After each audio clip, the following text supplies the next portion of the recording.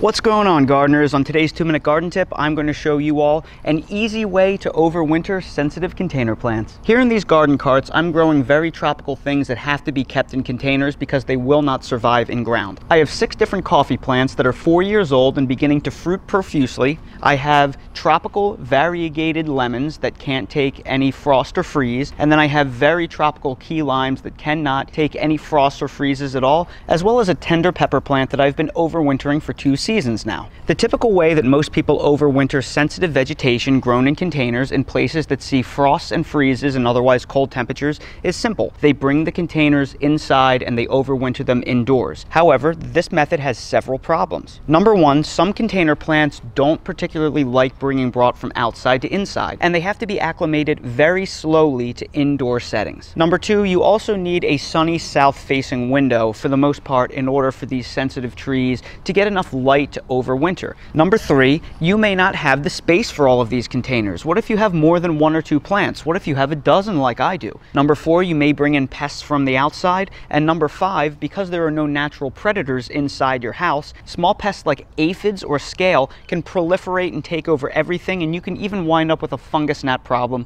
in the soil. If you live in a place like I do, where it gets very cold at night, but it can still get above 50 most days during the winter, you can simply take all of your plants, put them inside wheelbarrows or garden carts, and simply cart them inside your garage at nighttime and then cart them back out during the day. Not only will you not have to worry about bringing them inside and designating space for them, but you won't have to worry about all of the indoor pest problems that come along with overwintering plants inside your house. The other benefit of this method is you never have to worry about an acclimation process, both bringing the plants inside during the winter and then acclimating them back to the stronger outdoor sunlight in spring when you eventually have to carry them outside again. And because they're getting direct sunlight, they grow stronger and better. Then on nights when I'm confident it's going to be at least 40 degrees Fahrenheit or warmer, I simply back the garden carts up to the south wall of my house because the radiating heat of the house keeps all of the plants about 5 degrees warmer every single night. That's why I have so many of my frost-sensitive plants